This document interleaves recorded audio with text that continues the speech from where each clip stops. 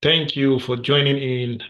Once again, there's a core network where we propagate the honored or created word of God. It's always a joy and a delight to have you around, hear the word of the Lord, for us to share and expand upon the word. I believe that through the word, we grow day by day, just as we eat our normal food daily, and we do not skip it for any reason. And the same way, I believe that we have to pay attention to the word in these last days. David said one thing, that he has kept the word in his heart, that he was able to make the statement that his heart instructs him in the dark seasons of life. And that is why we try to put the word in our hearts. We try to hear daily, read it daily, have fellowship like this so that we can grow together. And I believe that tonight is not going to be an exception at all, that God is going to use his men mightily to speak to us. We are still on the topic spiritual health, and I believe there's so much that we need to know. We visit the hospitals to check ourselves. Sometimes we're able to find certain things by ourselves, and sometimes through scan and all that. In all of this, you're just trying to make sure that you are healthy. In the same vein, I believe that in our spiritual health, there are things that we need to also watch and bring it before the Lord so that the weaknesses and the indiscipline within ourselves that is not causing us to be spiritually healthy will be dealt with. So I just want you to stay put, and the Lord will speak to you this night. Without wasting any time, I just want to call our first speaker all the way from Kenya. We want to call Pastor Samuel. Man of God, you are welcome.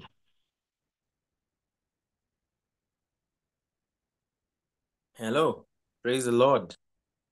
I hope you can hear me. Thank you very much. Thank you for another privilege and opportunity to get to share God's word with God's people. It's a delight to be here again. And thank you very much, Dr. Daniel, for the platform.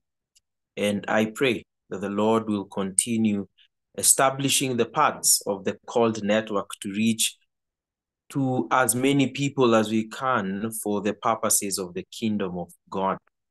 And I am grateful to be part of these man's, speakers who are sharing with regards to spiritual health. And I pray that, as you have just said, that everyone who speaks into this particular topic will continue enriching our minds and our hearts so that we may be greatly rooted in the Lord, our God.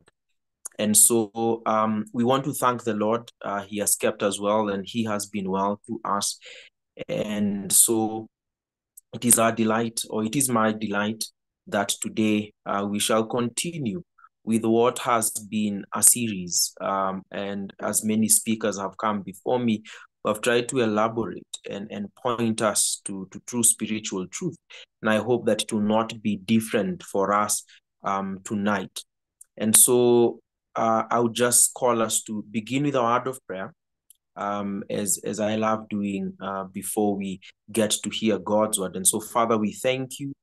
Father, we pray that you would delight in revealing yourself to us through the words of my mouth, O God.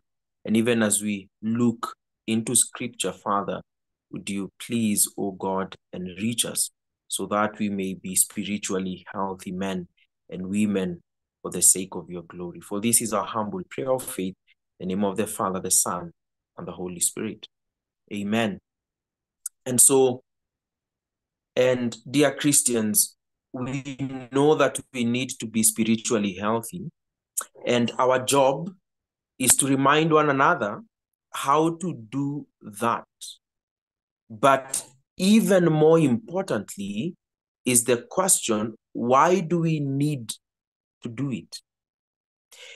And one of the things that should reawaken the need to stay, or the need for us to stay spiritually healthy for every Christian, is the fact that as human beings first, we are prone to forget that our souls need to be nourished, and the fact that we can easily get to the point where we think we are good where we think that we are okay and that we have everything figured out.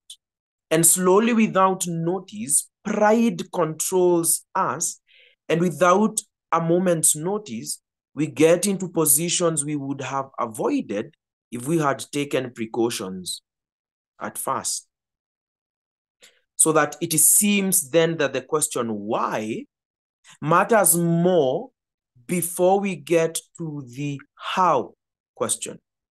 Before we get to answer how do we remain spiritually healthy, we need to be reminded why we need to be spiritually healthy. Now, doesn't Peter, the apostle, in warning us and the people to whom he writes first, tell us, be sober-minded, be watchful.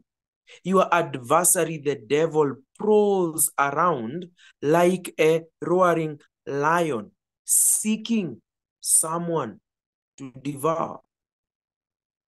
Now, we might focus on the enemy and forget that even though we are justified by God and we have received the righteousness of Christ, we still struggle with sin on this side of the earth. As Paul presents us with his struggles, Paul says, for we know that the law is spiritual, but I am of the flesh, sold under sin. For I do not understand my own actions. For I do not do what I want, but I do the very thing I hate. And at the very end, he will end up by saying, oh, wretched man that I am. There's always a struggle between flesh and the spirit. And that will always be there when we are on this side of the world. Or perhaps the warning that Paul gives to the believers at Corinth. Therefore, let anyone who thinks that he stands take heed lest he fall. Or let us not even forget that Jesus Christ gave the same warning to his disciples, talking of the end of days, when he says, for false Christs and false prophets will arise and perform great signs and wonders, so as to lead astray, if possible, even the elect. And so, what am I getting at with all this, or where am I directing us with all this? That our spiritual health matters to us as Christians. And if we are not careful, we may greatly stumble and have great struggles against the chief enemies of the Christian, and that is against sin, the world, and the devil. Think about it. What strength does a malnourished person have so as to fend off any present danger to them, be it real physical danger or even disease?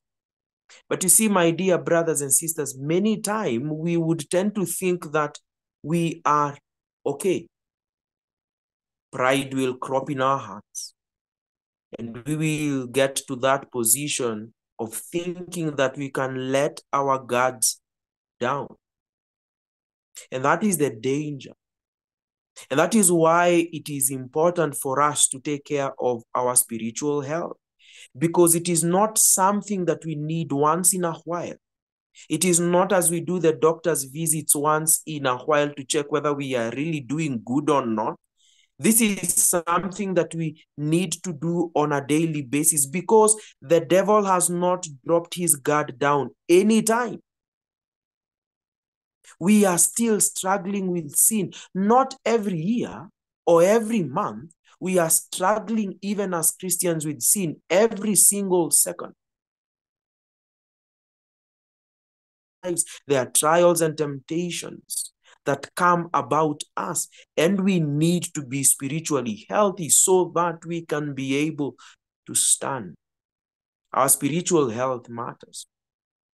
You see, we are on a pilgrim journey, and we need to gather all the strength we can by being spiritually healthy for the road in a world that is engulfed with sin and wickedness, where men and women openly rebel against God and his people. This road is full of many dangers, trials, and temptations that may drain us on the way to the city of God. We need to be spiritually healthy for us to stand against the evil of this world, for us to be able to go above and beyond the sinful nature that we struggle with on a daily basis. Now, I don't know how many of us have read the book by John Bunyan, The Pilgrim's Progress. But if you have, though the city of God shines very bright in a distance, the man that John Bunyan uses in his illustration by the name Christian has endured through much struggle to get to the city of God. And along the way, what got him by strengthening his spiritual man. It is a beautiful read because it shows richly the struggles that a Christian, that a saint will undergo as they are on this pilgrim journey, focusing themselves to get to the city of God. You see, our own church's theme, the Presbyterian Church this year has been drawn from Joshua chapter 24, from the very common speech given by Joshua to the children of Israel as he neared his death. Now, of interest to me is the particular response given by Joshua after the very famous words. And these words, everybody often says them always. But as for me and my house, we will serve the Lord. Now, to which the people of, or the children of Israel respond by saying, far be it from us that we should forsake the Lord to serve other gods. For it is the Lord our God who brought us and our fathers up from the land of Egypt, out of the house of slavery, and who did those great signs in our sight and preserved us all in the way that we went, and among all the peoples through whom we passed. And the Lord drove out before us all the peoples, the Amorites who lived in the land. Therefore, we also will serve the Lord, for he is our God. Now, the words that follow are very interesting because Joshua says to them as a way of response, you are not able to serve the Lord, for he is a holy God. He is a jealous God. He will not forgive your transgressions or your sins. If you forsake the Lord and serve foreign gods, then he will turn and do you harm and consume you after having done you good. Now, the words of Joshua to many of us would really perhaps seem out of place. How would he tell the people that you are not able to serve the Lord? And I think the Spirit of the Lord spoke to Joshua about the tendency of these people to forget, and how they were so prone to let their guards down. Because, my dear brothers and sisters, how then is it immediately we get into the book of Judges, the very things that Joshua wants them about become a reality? How does it become like that? Now, dear brothers and sisters, they had forgotten. These children of Israel had forgotten to check their spiritual health. And as malnourished men and women, sin prevailed and they were left for dead. Were it not for the deep and rich mercy and the grace of our God. And therefore, what am I saying? That, my dear brothers and sisters, our spiritual health is not an option. But we have to feed our inner man because we are weak on our own. And many times we forget how crucial it means for us to be spiritually healthy. We forget. We forget. And that is the great danger. We forget. It is a great danger to you and to me who is a Christian. And the very warning that Paul gives to the Corinthians that, lest you think we stand and you fall.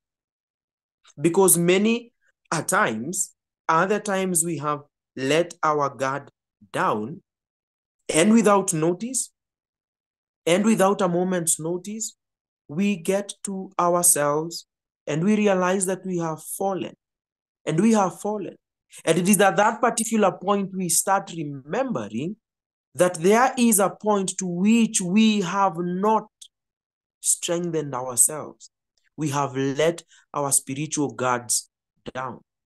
And so if you and I are really keen to the things that surround us in the world, if you and I are keen to look at the world and see how dark the world has grown and how evil the world is becoming, then our spiritual health is not an option, as I have said. Would you please get to the point of remembering or reminding yourself that it is important that we sometimes are not healthy as we think, that our inner man is not as strengthened as we think. Now, how many times do you and I find ourselves that when we are confronted by challenges in this world, thinking that we can be able to overcome them, sometimes we feel so weak and so downtrodden that we cannot do anything about it. Sometimes we shun away. Sometimes we hide back in our own weaknesses. Sometimes we even hide behind our own sinful nature, forgetting that it is just because we let our guard down. And so spiritual health is a matter that is very important for you and for me. Now, knowing these present dangers then, knowing that we are oft to forget, knowing that sometimes we pride ourselves that we are okay when we are not doing okay. Sometimes when we are beating our chest. It is very interesting because many of us who have been Christians for a long time sometimes think that it is the rest of the world that needs the grace of the Lord more than we do. We take things for granted, What was our first love, reading God's word, was our first love, finding ourselves praying and joining fellowships, when it was something that we often did because we were careful enough. Now we think that because we have been here long enough, we have been here, we have done that. We think that, well, everything is okay. Everything is okay. And so my question is, how many of us have been so many times deceiving themselves? How often have we been deceiving ourselves? And so it is a wake-up call for us to remember that spiritual health is not only for those who are beginning their journey of faith, but it is even more important to those who have been longer in the pilgrim walk of this faith. And so there are present dangers. Now let us get back to then the how, or how we need to remind ourselves. Now, number one, God's word is our nourishment. It goes without saying that it is in God's word that we find our spiritual nourishment. Now, would you first turn your eyes even to the words of the psalmist? In the very first psalm, he presents to us the image of a tree that is planted by the streams of water. And now the most extensive psalm again in Psalm 119, that is the longest chapter of the Bible, is one where we see David lay bare his delight in God's word. And now we find a man that knows how to feed his spiritual man, how to remain spiritually healthy. Now, yielding fruits in and out of season is not a guarantee, and every farmer knows it. For the only way is to properly water the plant and to provide the right conditions for it to grow. Now, the psalmist is saying that we need to be like a tree planted by the streams of water. What does it tell you? That the word of the Lord, like a stream, is forever having the ability to nourish your heart and my heart. That it is in God's word where we find utmost delight. It is in God's word that we find delight. It is in God's word where our inner man is always strengthened. Outside God's world is a cold world of sin and rebellion. For God has fully revealed himself to us, that we may know and understand what he yearns for each and every one of us, if we are truly to belong to him. Our faith cannot grow unless we hide and devour and endear ourselves to the word of God. You see, going to where the word is preached, as we do here, as this platform gives us an opportunity to do, also taking up that word and reading for ourselves and meditating upon it is the great nourishment for the soul. We need to take up God's word and drench ourselves in it. The word is Christ, and he has revealed himself to us. And if we abide in him, we shall be healthy souls walking on this pilgrim way. We need to learn God's truth for ourselves. It is the only way to guard our hearts against the lies of the enemy, against the lies of the world, against our own philosophies, against our own beliefs. But it is God's word that is supposed to help us remain rooted richly in him. And so, secondly, when we have the word, we obey God's voice. We do not only go to it to read about it and to be strengthened by it, but we should take the next step to obey, to walk whatever it is that God has presented to us. We must obey our Master's voice. Are you only hearers or doers of the word? Now, repeatedly, Paul in his epistles encourages every Christian to either walk, to be rooted up, to be built up, to abandon evil, etc., which are all calls to obey God's voice spoken to us through the word.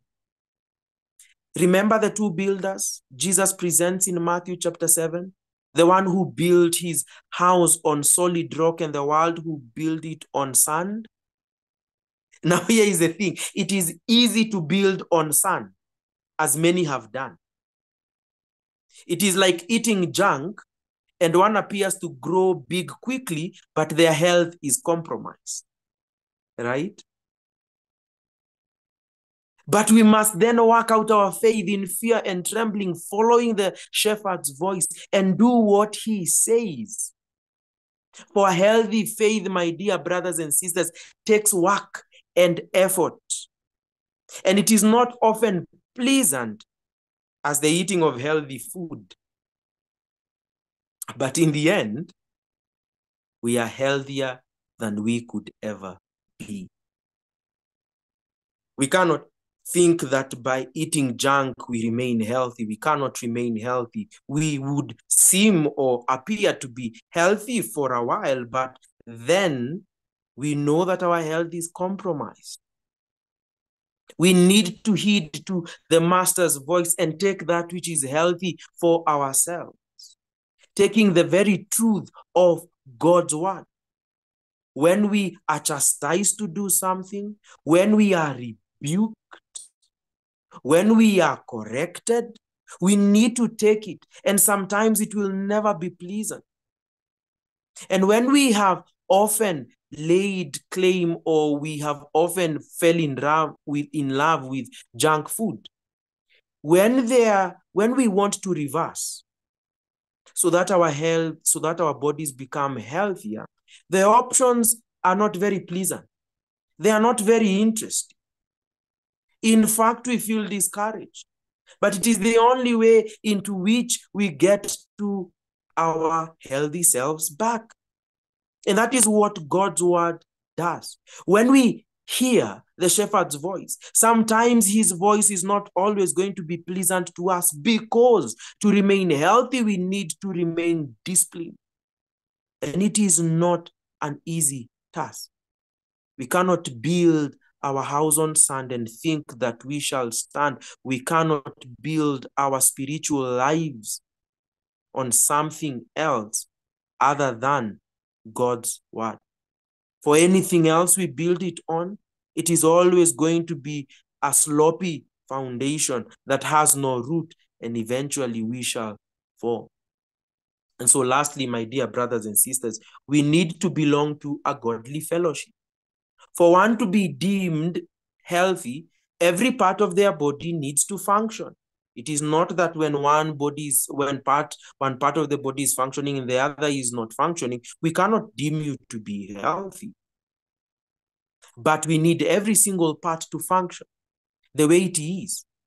Now, for Christians, we are not by ourselves, but we rather also belong to a body. 1 Corinthians chapter 12.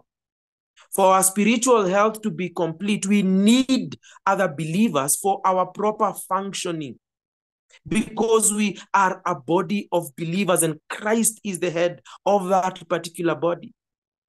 There are so many people right now that are distancing themselves from the community of believers because of diverse reasons. And while we cannot be able to ignore those ones, we must belong to a community of faith where we shall experience God's love, where we shall experience encouragement, where we shall be corrected, where we shall find wisdom and even warmth for this Christian journey, such that when we observe other brothers and sisters in Christ, we shall be greatly encouraged when at times we feel weak.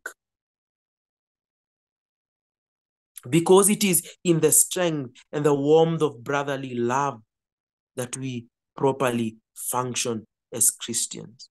Our spiritual health is not to be pursued in isolation. It is supposed to be pursued within the body of believers, for that is how God wills it to be for us. And so let us find delight in these things for our spiritual health.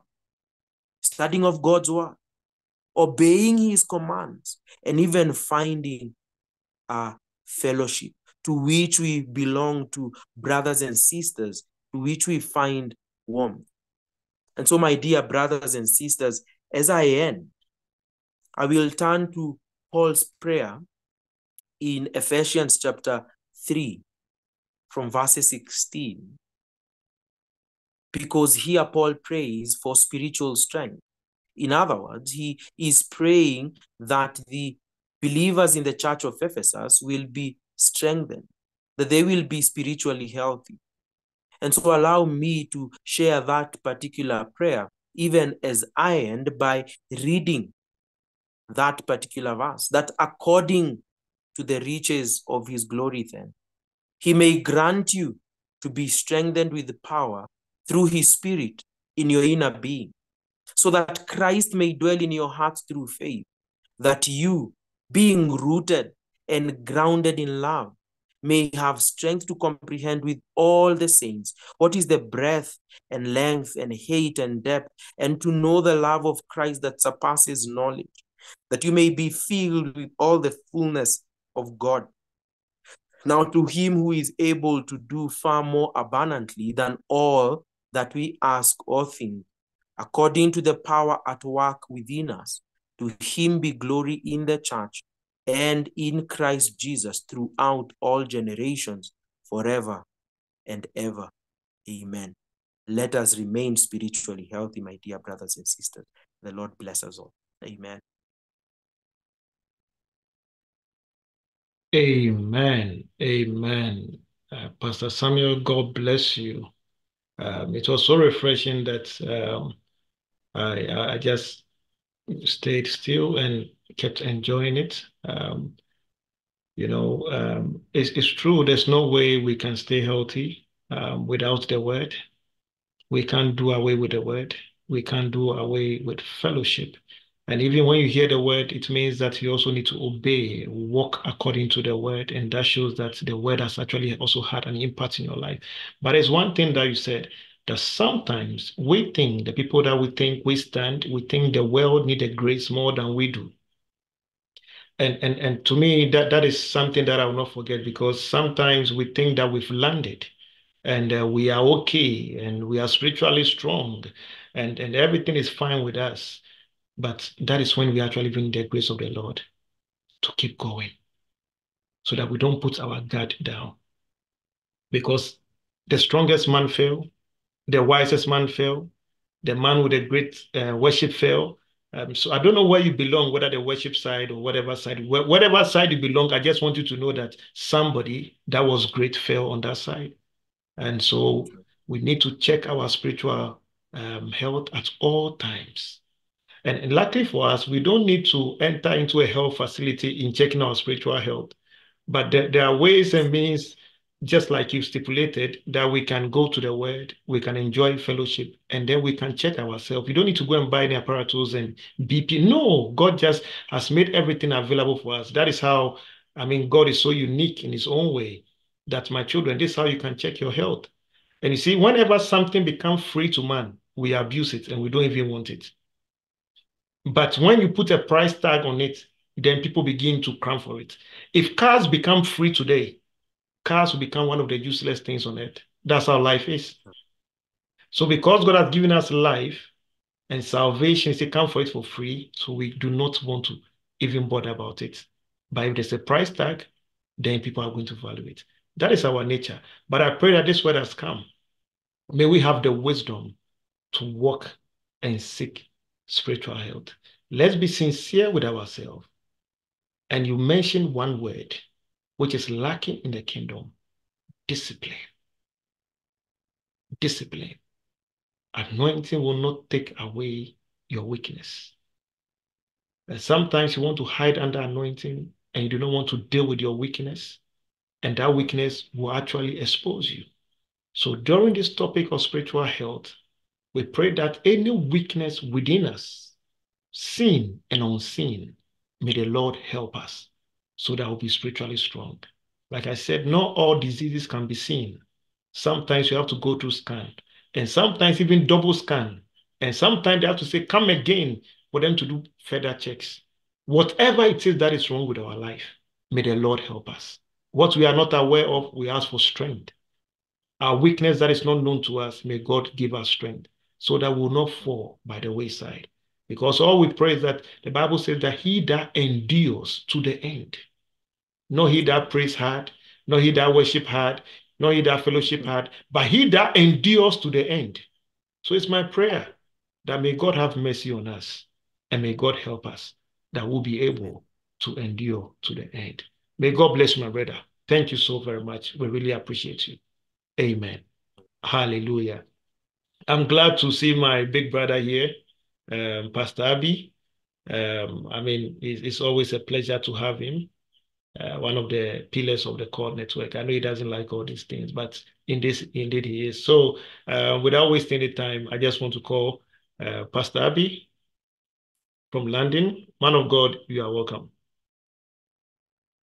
Man, Amen. Amen. Amen. Thank you very much, Dr. Daniel. Um, and thank you, my brother, Pastor Sam Njoroge. God has been good. I could actually close up my note and we can just go home because I've been so blessed by that word. It's interesting, Dr. Daniel, you were saying just now that no, not the first, the strongest man failed. Amen. The strongest man failed, and he failed in a very pathetic way. What's his name? Samson failed in a really Samson was so endowed with so much strength that they had to commission somebody. They had to sponsor a lady to go and find out, because from what we can see on him, we cannot see any reason why he should be as strong as he is. And then Delilah tried a few times. You would have thought Samson should have come to his senses and say, wait a minute. This is no longer a game. Because every time she said, the Philistines be upon thee, there were Philistines there indeed. So it's had it a few times, and yet he still failed. And then you just said the wisest man failed. Amen. Even in Bible study with children ask questions and say, how can Solomon be the wisest man that lived and then fail in such a pathetic way that he failed? Amen. So hey, if that will not wake us up, then there's something else coming. It's just now I was thinking about even Adam and Eve. They were in so much opulence. If anybody inherited the earth, they inherited the earth. They owned everything. They had no limitation, no restrictions, only just do not eat this fruit. And when the devil came, I like making this comparison with Jesus Christ. When the devil came to see them in the garden, they were surrounded with affluence, they were surrounded with food, they were surrounded with everything they needed. Amen. And they still failed. Amen. But when the devil came to Jesus Christ, he was in the howling wilderness. The Bible says the Spirit of God, after the baptism, the Spirit of God led him into the wilderness to be tested by the devil. So when the devil came, Jesus was hungry. But when the devil came to Adam and Eve, they weren't hungry. They were in abundance. Because sometimes we think abundance would enhance and make us stronger. It does. If you're not strong on the inside, abundance would only expose that weakness that is already on the inside. And I like something you said, Dr. Daniel, about discipline. Discipline is what we all need, all of us, because discipline is what creates character. That's what creates character in us. Character is actually what sustains us in where God is taking us. Anointing is good. The oil is good. It will create that visibility. People will see us. But what keeps us is the discipline that we're already imbibed. There was a time that we wake up in the morning and pray.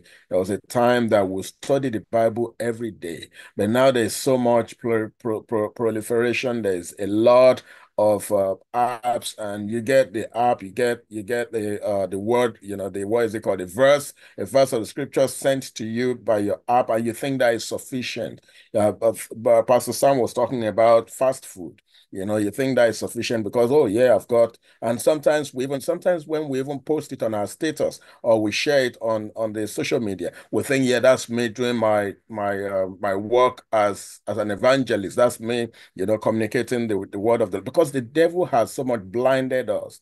And if we're not careful, will remain blinded, because the devil doesn't have any ability over us. He just plays upon our ignorance. He plays upon our ignorance, and with that, it brings us down. Amen. I like something that Pastor Sam said about Pilgrim. When you mentioned Pilgrim Progress, I was like, something kicked inside, because that was the movie I saw that got saved in the early 80s. I saw Pilgrim Progress and I got saved. And it's interesting because I went back to it a few years ago, because after that time. I've not read the book. But then I went back to it again, maybe about 5 years ago, and I've got it in my library. I read it through again, and it's such a blessing to read. When you think when that was written, you think it's written for our day and age.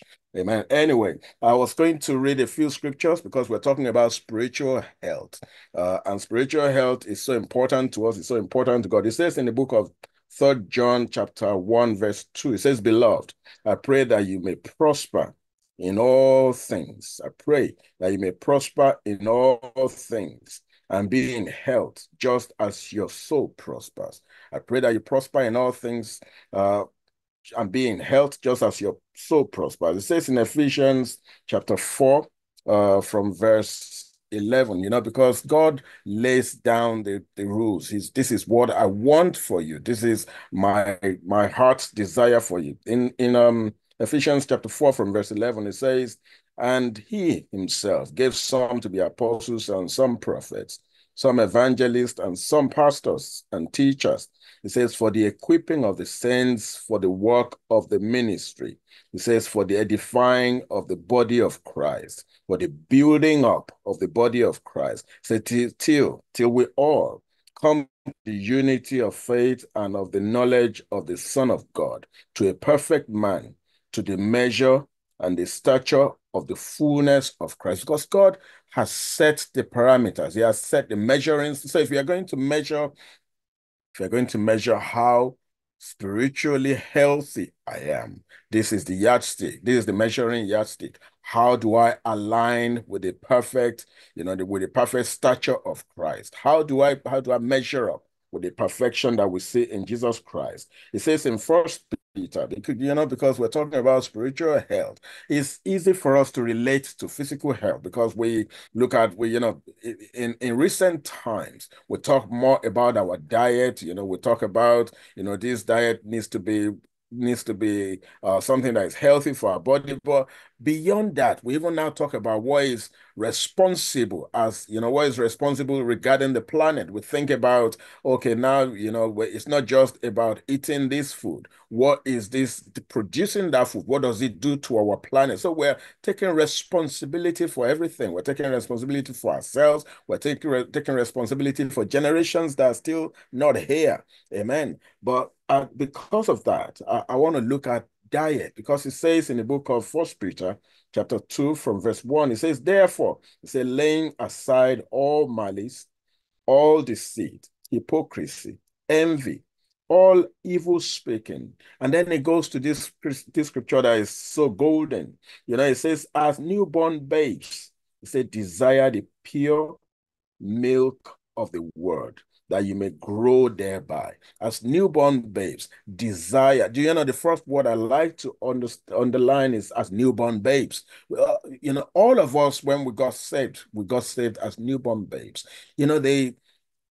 There's this issue I see in the body of Christ, which is common. It's not in one place. It's all over.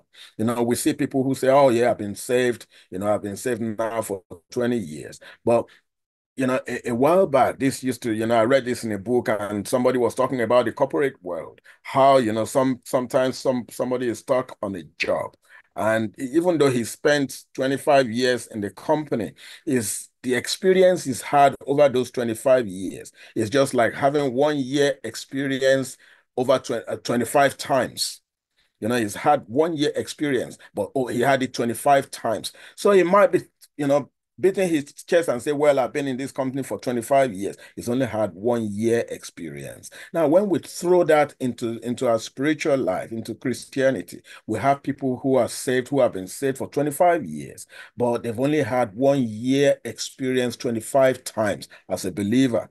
Amen. Those are the kind of people Paul was talking about, and he said, I couldn't even speak to you as spiritual. He said, but let's read, before I go to that, let me quickly read let's finish with this First Peter 2 2. It says, as newborn babies, it said, desire the pure milk of the word, that you may grow thereby. If we're going to grow, he said, yeah, there's a diet that is necessary to grow by. And that diet, there's a diet for us when we are babies.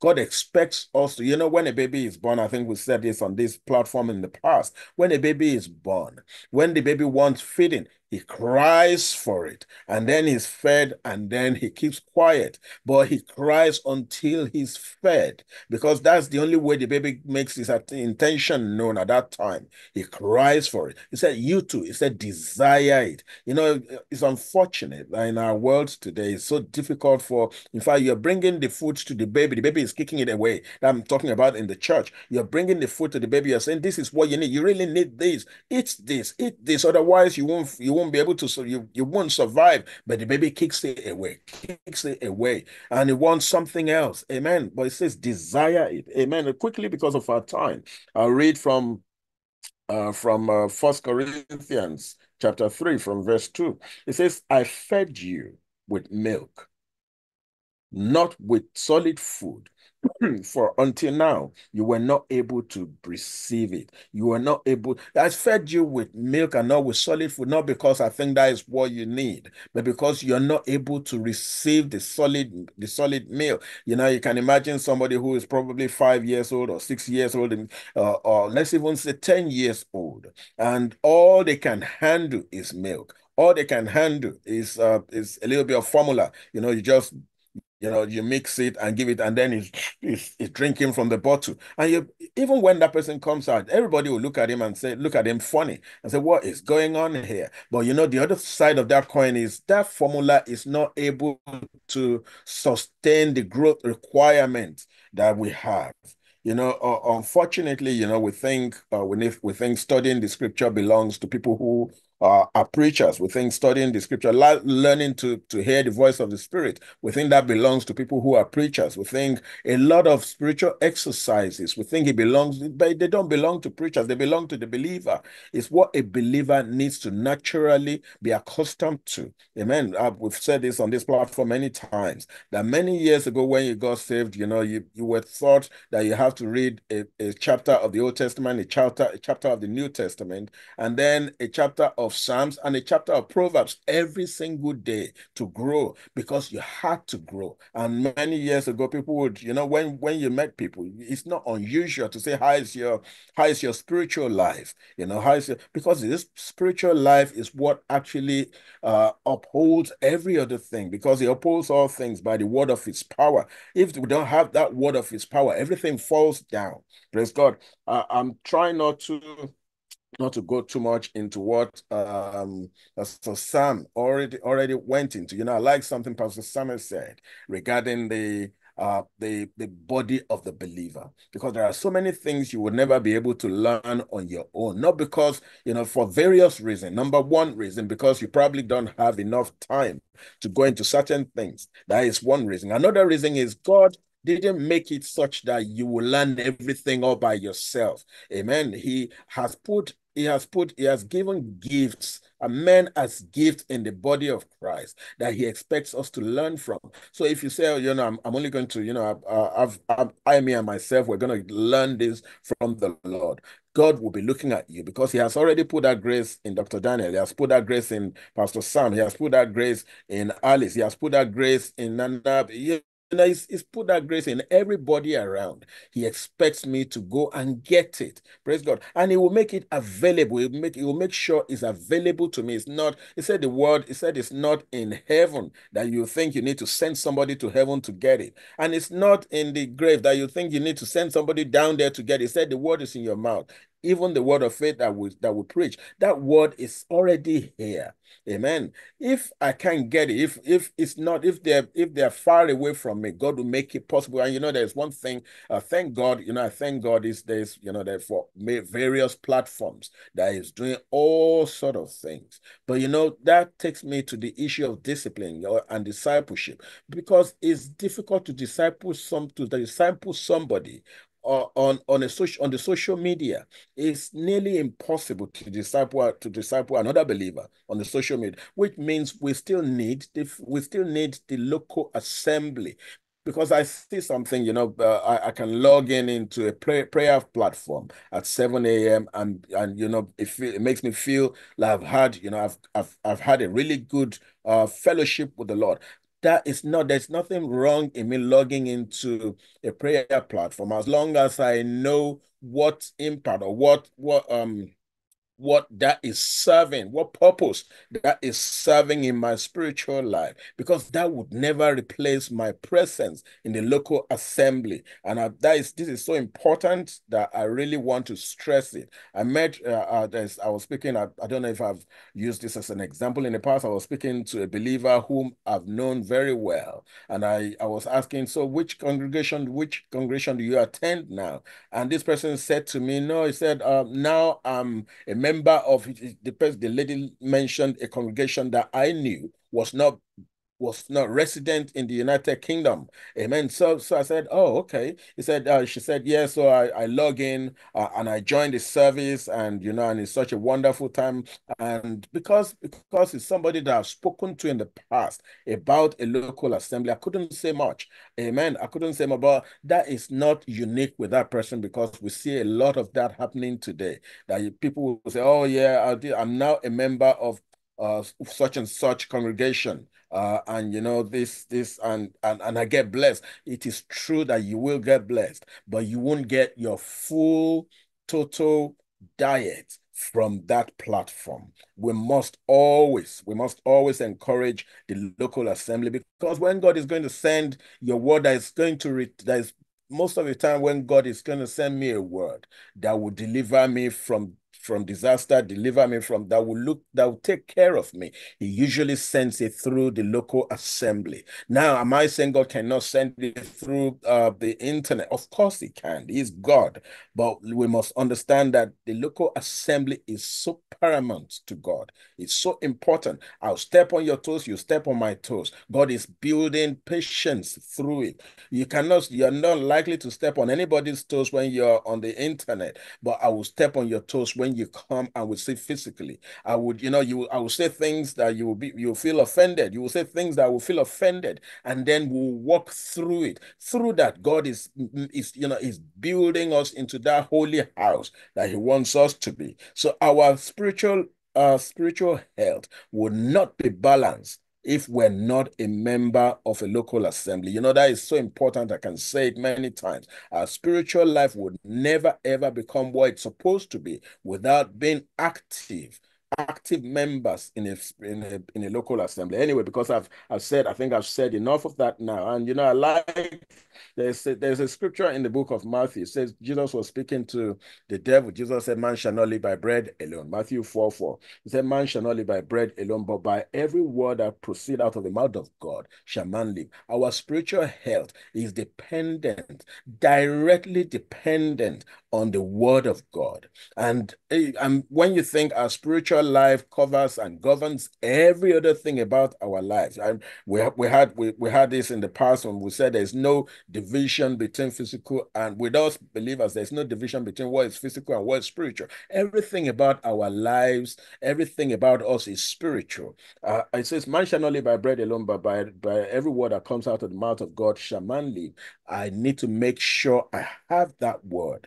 Otherwise, if man is not living, then man is dying. Amen. If man will not die, man must get the word that comes out of the mouth of God. It says in Hebrews 4:12, it says, for the word of God is living, is powerful. King James says it's quick and powerful. He said, and sharper than any two-edged sword, piercing even to the division of the soul and spirit. There's so much in us that we don't understand, but the word of God will come and penetrate and divide it and show us. It will say, look, you're being carnal. You say, look, you're not measuring up. He said, and when God judges us like that, is to make us better. Amen. He says it will divide between soul and spirit. He said, and sometimes we think we're walking in the spirit, the word of God will come and will say, no, you're being carnal, you're walking in the flesh. He said, I can smell your flesh from far away, and you think you're spiritual. Amen. He says to the dividing of the soul and spirit, he said, and of the joints and marrow, he said, and is a discerner of the thoughts and the intent of the heart.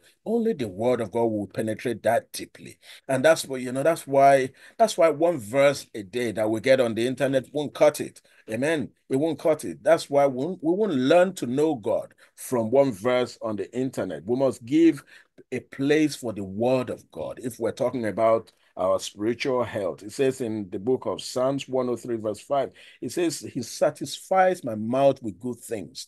And then through that, it says, so that my youth is renewed like the eagles. He needs to satisfy. This word needs to be sweet to us. He said, I found your word. He said, and I ate it. In my mouth, it was sweet as honey. That word, we need to find it sweet. We need to enjoy the presence of God. We need to enjoy studying the word of God. There will be some words that we'll study and we won't understand. Then we'll come to the Holy Spirit, and then the Holy Spirit will begin to expound it to us. Amen. So talking about spiritual health, I'm looking in two ways. So you probably already know. I'm looking at the diet we feed ourselves, because diet is what guarantees health. Diet will guarantee health, it will guarantee growth, and we grow by what we do on a daily basis. Amen. We grow by what there'll be times when there might be times, I think we said it in part, there might be time when you want to go to a very specialist, very sophisticated restaurant. But and you saved up and you went to a Michelin star restaurant, and then they served you those artwork that they make in their restaurant, and you eat it and you feel, oh wow, now I can tick it off my bucket list and say, well, I've been to Gordon Ramsay's restaurant, I've been to whoever's restaurant you want to go, Jamie Oliver's restaurant, whoever the chef you like. Amen. But that we cannot grow by that. We cannot grow by conferences. They're good. They're just like when you go for that restaurant meal, but you grow by what you eat on a daily basis at home, what you eat on a daily basis. Amen. So that is about diet. I need to make sure that diet is relevant for my growth. There was a time he said Paul was writing. Peter said, desire the sincere milk of the word that may grow by it. Paul was writing in another place, says, strong meat belong to those who by reason of use have their senses exercised. So there's a level you're fed with milk, there's a level you're fed with solid food, there's a level that you're fed with strong meat, because you can bear it now. If you're feeding yourself milk when you're supposed to be eating strong meat, you're deficient. If you're feeding on solid when you're supposed to be eating strong meat, you're still not getting what you're supposed to get. But every single one of us should get what we need. So that is one exercise. The second thing is exercise. The first one is diet. The second one is exercise. When that's what Pastor Sam talked about. He's talked about doing what we have, practicing what we have learned in the word of God. Exercise.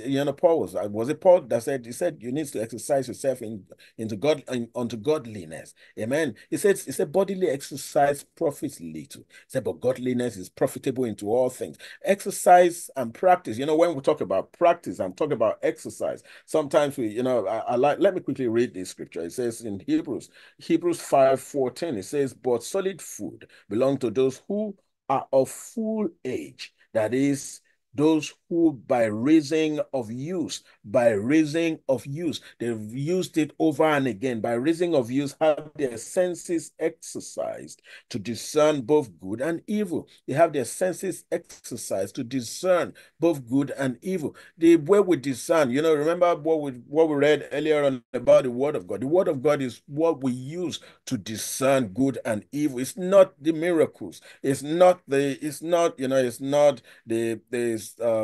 what do you call it? It's not the significant signs and wonders. No, it's the word of God that we use to discern good and evil. It's the one that shows us the intent of the heart.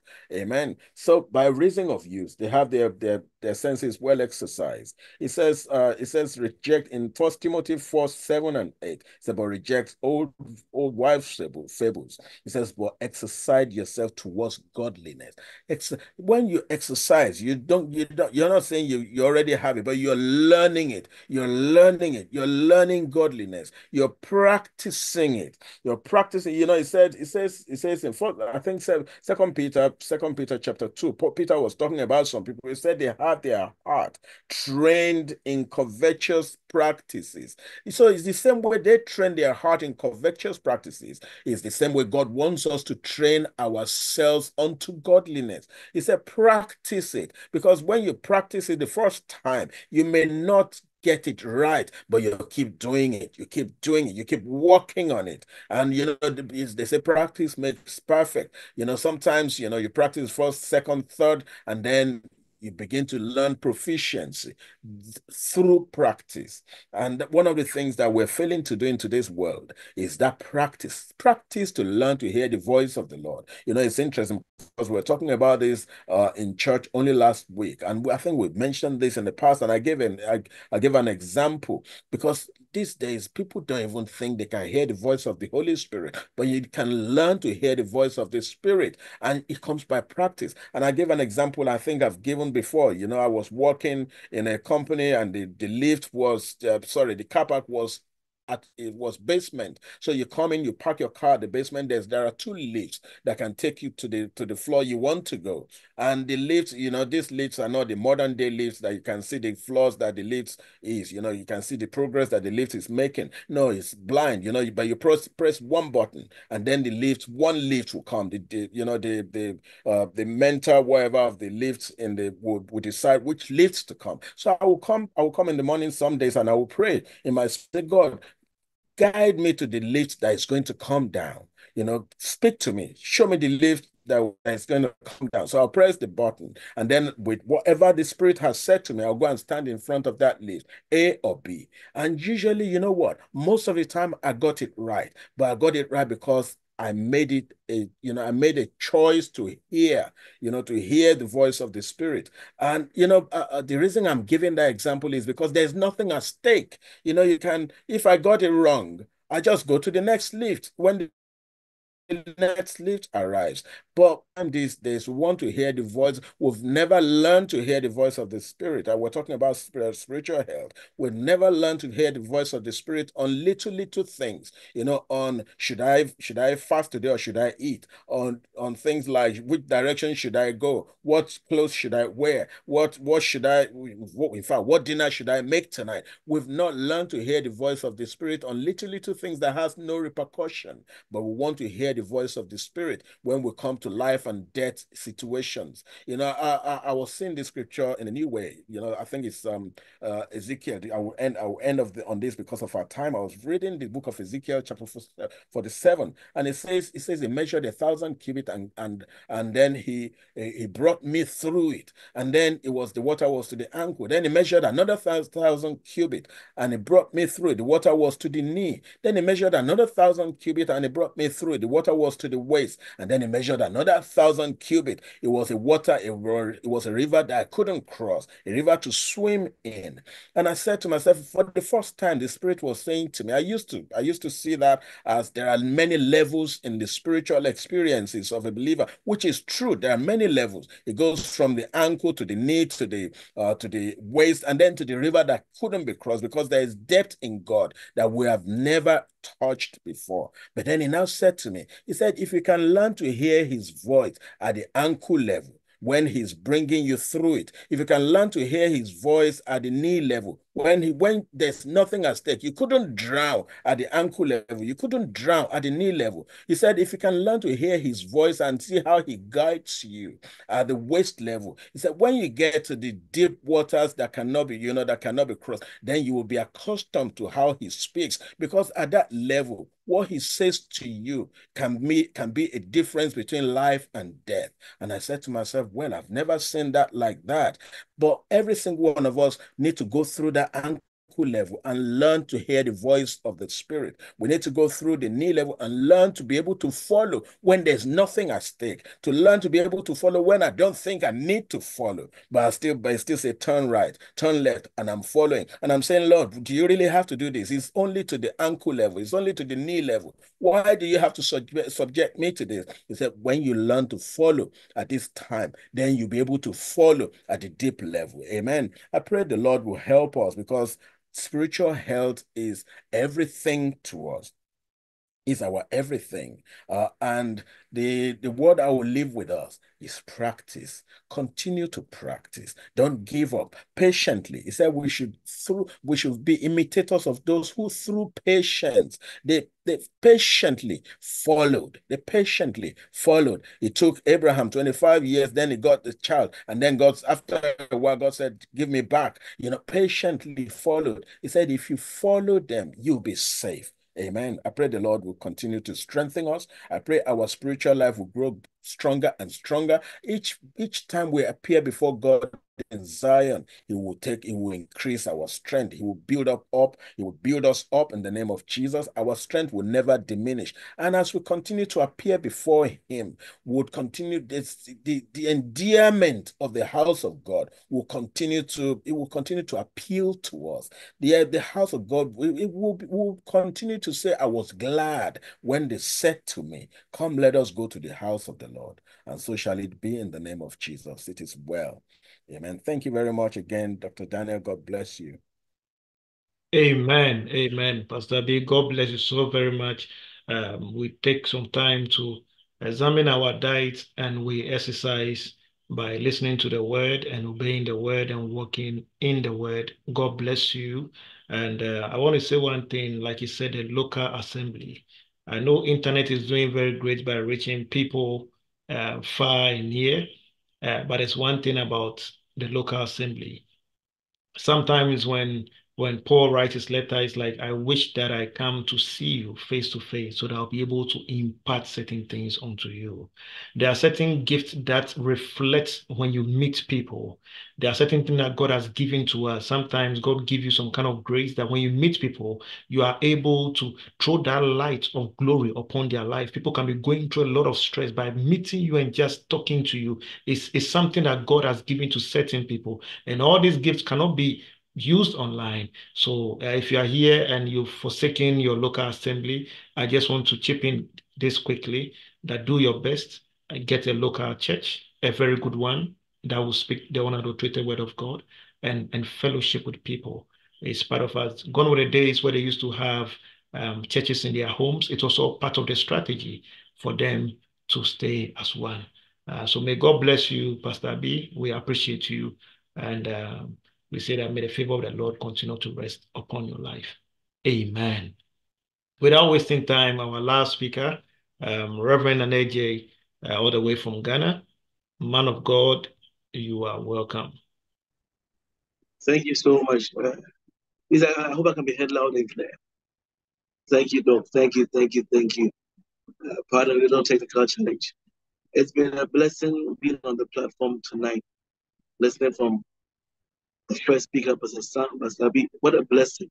I've been so blessed. Seriously, I wish we could continue for a longer time, because it was so refreshing, and I thank God for this opportunity. Doc, I want to thank you for this opportunity to also speak God's mind concerning this very important subject. In a moment, I want to just share a word of prayer. Father, we thank you for this great opportunity you've given us. We thank you for your mercy.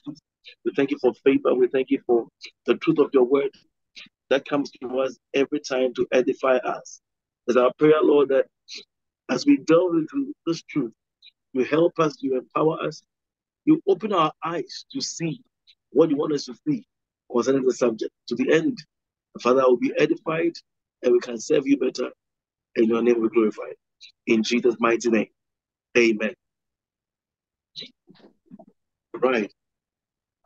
Thank you once again for this opportunity. I want to go straight to the definition of spiritual health. Yeah, as I have it here. I believe that this is one of the most important things to discuss as a body of Christ now. And I say this because we are in a dispensation where we are confusing spiritual muscles for spiritual health. Yes. The body of Christ is applauding people with spiritual muscles and think they are spiritually healthy. And that's why every now and then we tend to be disappointed when we hear that a certain man of God, a certain anointed man of God fell. Why? Because we thought the person was healthy, only to know that he only had some muscles, but wasn't that healthy. Yes, because there's a difference between having muscles and being healthy. You can have muscles and not be healthy. There are people at the gym every now and then who have issues with their internal organs. So being spiritually masculine and having muscles in the spirit does not make you spiritually healthy. Yeah. And I want to go into some few things here. By definition, I found out that spiritual health is a dimension of human wellness, total human wellness, that integrates all dimensions of health, physical, emotional, mental, social, spiritual. It's the totality of the wellness of a person. Why? Because man is a spirit. Man is a spirit. So if man is spiritually healthy, it impacts every other area of man's life. It takes a spiritually healthy person to appreciate the need to have his body also well. Why? Because they appreciate that the body is the temple of God and must be kept well. It takes spiritual health to have that appreciation. It takes spiritual health to appreciate that your soul needs wellness. Why? Because we submit to the truth that be anxious for nothing. There should not be anxiety. And the soul is your will, your emotions, your intellect. And so a spiritually healthy person has soundness all around him. And that is why, as believers, it is necessary and important that we pursue spiritual health above all else. And when we talk about health, you see, the thing about health is that you can look healthy and not be healthy. I've had instances of seeing people who went to the hospital to donate blood, only to be told that they themselves need blood. But they thought they were big enough. They thought that they looked healthy. They thought that walking about, wow, nothing shows I need the blood until there was a check.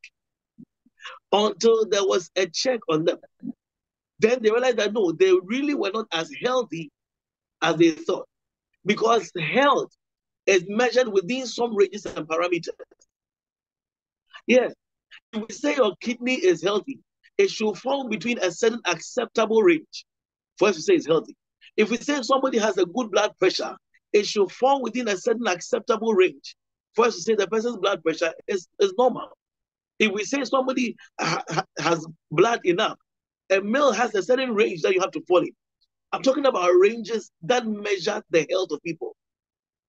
As believers, the range that measures our health, the standard is a man called Jesus. The standard is a man called Jesus. At any point in time, when we are measured against him, that is the proof of our health state.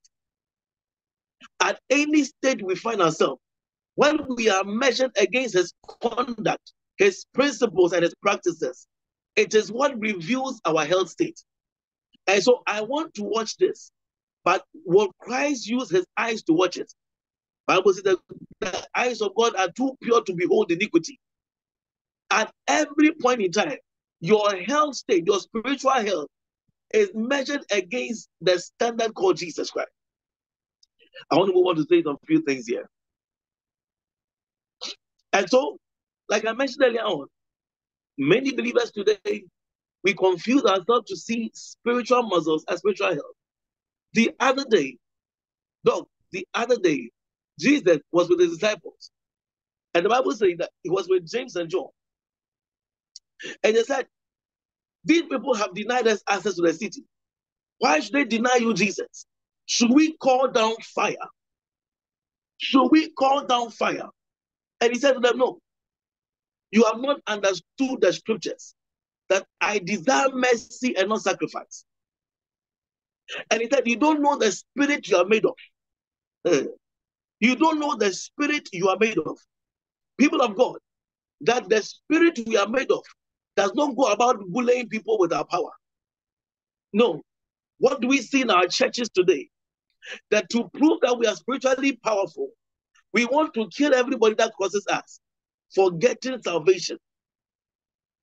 Spiritual health will consider mercy and not sacrifice. And so, listening to all the people that have spoken so far and go to God's word, there's some 3 things I want to point out here that are necessary for our spiritual health. In fact, generally, if you're looking at natural health, what you intake, your environment, and what you do with your body, these 3 main things impact on your health. And I think most of the speakers have already spoken about it. I just also want to place a little emphasis on it. Number 1 is the word of God. Number 1, the word of God, a key component in our health. Bible says in the book of Romans chapter 12, verse 1.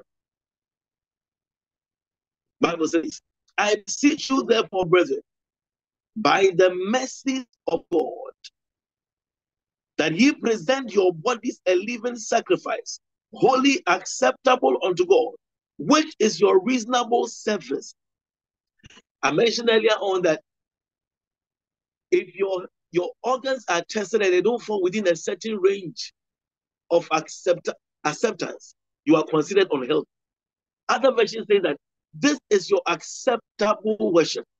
People of God, that one major thing that gives us health spiritually is that we must submit our bodies as living sacrifices.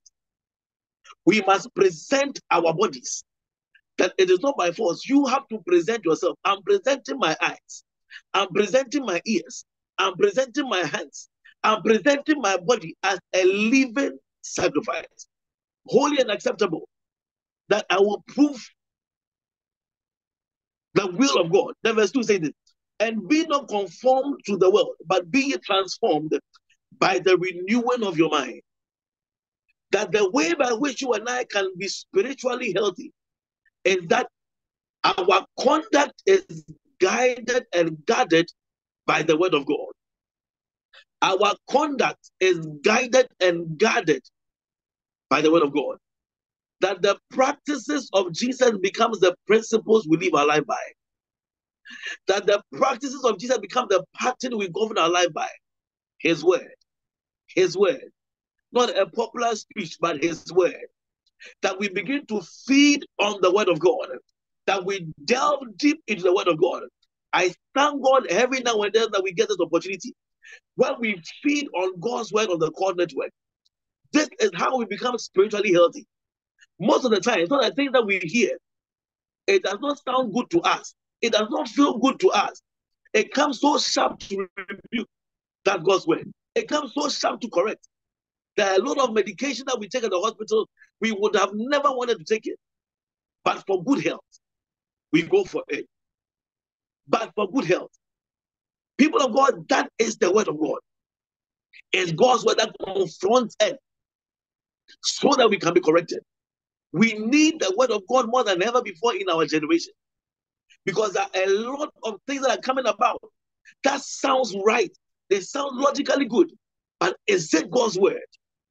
Is it God's word? It says, be transformed by the renewing of your mind. By the renewing of your mind. If we will be healthy, there must be a transformation inside. And that transformation starts with God's word. What principles are guiding us? What is it? Is it my church's creed or God's word? Is it my bishop's word or God's word? It is God's word. It says, be transformed. Be transformed. Number two thing that will ensure health. Like I said earlier on, you see, most of the times we can be walking about and we don't know that we are not well. Yes. Because nothing shows. There are many people who just work and they fall. They never knew they had a heart problem. They've been working every time. This guy is a workaholic. He's so active, then they just fall down. It's God's word that will now begin to check us and correct us and begin to point out some things to us. Number two thing that will help us to be able to live a spiritually healthy life is called prayer. Prayer. I want to show us something in the book of Psalm. Sorry. 1 Thessalonians chapter 5 from verse 23. 1 Thessalonians chapter 5 from verse 23. The Bible says, may God himself, the God of peace, sanctify you through and through, and may your whole spirit and body be kept blameless at the coming of our Lord Jesus Christ. The one who calls you is faithful and will do it. This is the prayer that may God himself, the God of peace, sanctify you through and through, and may your whole spirit, soul, and body be kept blameless. Wow. That sometimes we might not even know where we are erring, but it is in prayer, like David said, search me, look into me. There might be things you think you are doing right, but you are actually wrong. Search me. Father, open me up to myself. Let me see me. Show me where pride is hiding. Show me where lust is hiding. Show me where unforgiveness is hiding. Show me where bitterness is hiding. Show me where resentment is hiding. Show me. It's in prayer that he will begin to show you that, no, you are erring in this area. The church needs to come to a place where we begin to pray again. Father, correct me. Work on me. Bible says it is God that worketh in us, both to will and to do. In all humility, I want to submit. This spiritual work, it goes beyond our resolve. It goes beyond our resolve. Yes, we can be so determined to do right, but we need a certain empowerment from above. Bible says he will lead me in the path of righteousness for his name's sake. If you don't help me, Lord, I will fail and I'll fall. We need to come to a place where our online prayer is also about, Father, hold my hand. Hold my hand. Guard me with your jealousy. Jude 24. Unto him who is able to keep us from falling. Unto him who is able to keep us from falling. This is so serious, people of God, because there are many of us that are walking in the way that we think we are right, but we may be very wrong. It is prayer that reveals you to you, the real you. When you begin to communicate with God, and it begins to show you, you are weak in this area. You need help in this area. It is in prayer that our bodies are mortified. Oh, yeah. It's in prayer that our spirit receives empowerment over our bodies. It's in prayer. Bible says in Matthew, watch and pray, that ye enter not into temptation. Watch and pray. It's not enough to be vigilant. It's not enough to be careful. Add prayer to it, that ye enter not into temptation. Then he says something very interesting there, and I want to take it this other way. He says, for the spirit is willing, but the flesh is weak. The spirit is willing, but the flesh is weak. And for me, that's how I want to look at it. That anytime the flesh is weak, the spirit becomes willing. Oh, yes. That if we starve the flesh, the spirit is empowered to do right. It's in prayer that the flesh is starved for the spirit to become willing. It's in prayer that our flesh is mortified for our spirit to gain power. The church needs to come back to a place of prayer. Work on me, Lord. Work on my pride. Work on my pride. When I hear somebody is doing well, my first reaction is that why is it not me? Today we are competing with churches. Which church is more beautiful? Mercy on us. Father, work on me. Work on our pride. Why did he talk to me this way? Work on me. Kill this body for me. Paul said, I die daily. Prayer. Prayer is one sure way that the body of Christ can return to a place of health. Of health. Number three. I mentioned it in passing. I want to mention it again. Vigilance. And by that, I want to say that, people of God, you see, there are so many things that we could escape if we were watchful enough. If we were watchful enough. If there are many people that are in the hospital today, that if they had paid attention to some things, it wasn't as if they didn't know, but they didn't pay attention to it. When it comes to the sin of lust, he says, flee. Flee. We need to come to a place where we are vigilant. Oh, yes. Vigilance is one of the ways by which the body of Christ can be healthy. Let's not be careless. Let's not be careless. I repeat, let's not be careless. We cannot be playing with the world and remain right. Let's be vigilant. Why am I saying this? The Bible says that bad company corrupts good morals. I would have thought that our good character will rather impact bad company, but no, that's not the case. He says bad company corrupts good morals. Don't think yourself so strong. Samson was stronger. Don't think yourself so strong. David was a man after God's heart. He fell by walking on the balcony. Do not think yourself so highly spiritual. Be vigilant.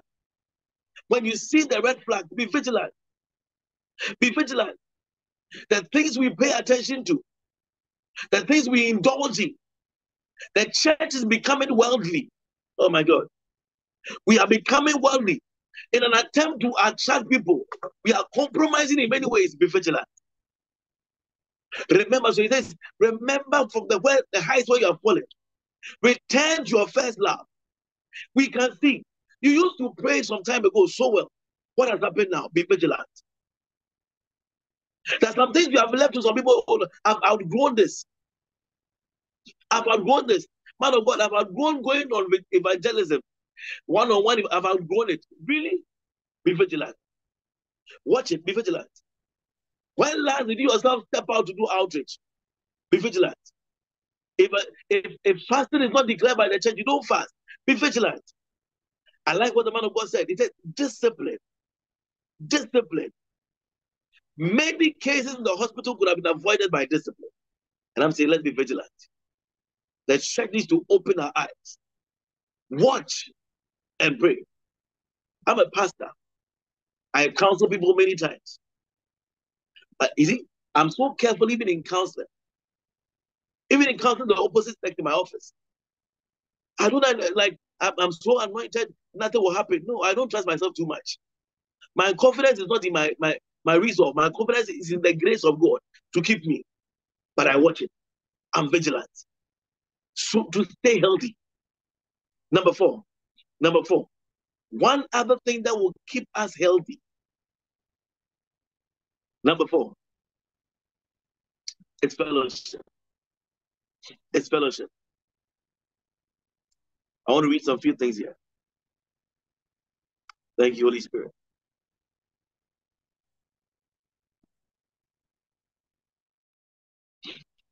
It's fellowship. Bible says iron sharpens iron.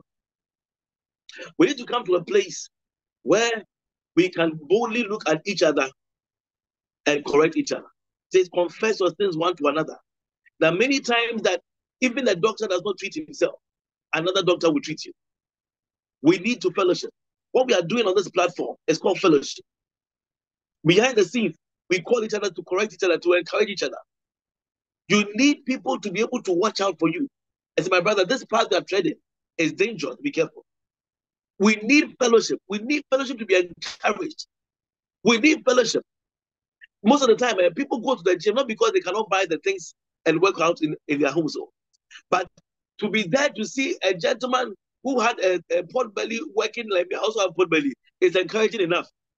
Yes, it's encouraging enough. You are not in this alone. It gives you a certain energy. Fellowship is one way of staying healthy. It's one way of being spiritually well. And that is one of the reasons why the church needs to be so united now. We are not in to compete with each other. We are here to complement each other and to perform an agenda, a kingdom agenda. And that's the reason why we need to be one, to fellowship. I like what the man of God said, that beyond these platforms, Have a local assembly where they can know you. Where they can know you. Yes. Because here, you see my face, but you don't know me. You don't even know what I'm wearing, my trousers. You don't know. You have no idea. But those here with me know whether I'm wearing a slippers or not. Proximity is necessary for a certain dimension of correction. Fellowship. Submit yourself to each other. Even in the political or the course of the peer review. Don't clap for yourself too early. Fellowship with others. Let people be able to look into you and tell you. You see, the Bible says something there. I want to read this verse. Please, pardon me. My glasses. Oh, mercy on my head. Father, help me. Matthew 26, verse 41. No, not that. Just a moment. Just a moment. Thank you, Holy Ghost. Thank you. First Corinthians 5, verse 25. Says, brothers, pray for us. Brothers, pray for us. I just love that statement. I want to call on Dr. Daniel. Dr. Daniel, pray for me. Brothers, pray for us. I'm going through this thing, pray for me. I'm battling with this error, pray for me. Brothers, pray for us. Can we call on each other for prayer? Brothers, pray for us. We need to stand with each other in prayer. And pray for my brother that he will not fall. Your fall will not be my lifting. Pray for us, brothers. Pray for us. The church needs to come to a place where we fellowship. And I want to say this finally. I just have to check in my spirit. And one of the things that will help us to live spiritually well, a spiritually healthy life, is to guard our hearts. The Bible says, out of it are the issues of life. Is to guard our heart. The motives of men are weighed by God. Is to guard our heart. There are many things we think we are doing so right, but the heart for which we are doing it, the heart, is to guard our heart. That is where life is coming from. We need to come to a place where our hearts are guarded, so that someday we will not stand before God and will call us a castaway. I did this in your name. I did that in your name. But the heart is to guard our heart. My prayer tonight is that we will come to the place where we realize that one of the most important things in our journey with God is to be spiritually healthy. I found a verse and I want to end by saying that really struck my heart. And I'm ending with this verse. Thank you, Lord. Thank you, Lord. Father, help me. Thank you, Jesus. Oh, my goodness. Let me read it. It says this. It says, if your hand causes you to sin, I want to find it. If your hand causes you to sin, cut it off. If your eyes causes you to sin, plug it out. I've written it here. I want to find it. But if your hand causes you to sin, cut it off. If your eyes causes you to err, plug it out. That spiritual health is so important to God that if you find a disease in any part of your body, He expects you to amputate it. That's how serious it is. That if you find any part of your body that will cause you to remain in sickness, He said, cut it off. Cut it off. The Bible says, offer the members of your body. You must present your body everyone now and then. The Father, hold this in check for me. If I find a problem with any part of my body, He says, remove it. It is better to enter heaven without that eye than to go to hell with it. That's how serious it takes your spiritual health. It's not about looking good. The muscular person does not want any part of the body to be lost. But the one who needs health, who considers health above everything, does not mind losing an arm to make it to heaven. My prayer for my submission to us tonight is that let us accept the place of health, holds a total wellness from the crown of our head to the sole of our feet, that we submit ourselves to God. That Father, look at me, look through me. I offer the members of my body to you. Let your word be rich in me. Watch me with your word. Watch me with your eyes. Correct me where I'm wrong. Prompt me. Direct me the way to go. If there is any part of me that is causing me to err, cut it off. If it's about a certain friendship, Father, cut it off. We need to come to that place. And I believe strongly that God is bringing us to that dimension of wholeness. And it happens when you and I submit ourselves to his total leadership. May the Lord help us continually on this platform. May he empower us on a daily basis. And when he comes, may we stand before him faultless and blameless. A people who are whole, a people who are well, not just carrying muscles, but carrying health. Healthy enough to look like him, healthy enough to meet up to his standard, healthy enough to act like him. May our health be made whole by the one who pledges us completely. In Jesus' mighty name. Amen. Amen, amen, amen. Oh, we've had a wonderful time this evening. Pastor Samuel, Pastor Abby, Reverend Agyei. It's been such an awesome time. We are so refreshed with the word. There's been word of caution, and I believe that is what the Lord wants us to hear, that we should be vigilant. I mean, He has said so much, but this is my take home, that we should be vigilant. Because in these days and this time, the enemy is after us. If you are standing, still be vigilant. If you are working hard for the kingdom, still be vigilant. Whatever is your position, still be vigilant, because the enemy is looking for people to destroy. Anyone that stands as light and brings souls to the kingdom has become the target of the enemy. You might think that you're not doing so much, but a little light that you show in your community, in your workplace, is drawing people to Christ, and the enemy is not happy about it. Let's be vigilant. Because when you look at your muscles, it means that you are just looking at the outward appearance of things. But then when your focus is the heart, it means that you are looking at what cannot be seen. And that is how a man taps into the things of God. And I want to tell you that God bless you for everything that you are doing for the kingdom. May God continue to strengthen you, give you the grace to keep pushing for the kingdom.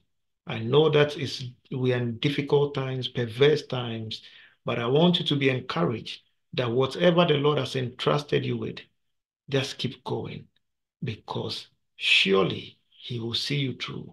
May the Lord bless you and keep you, and may his favor shine upon you.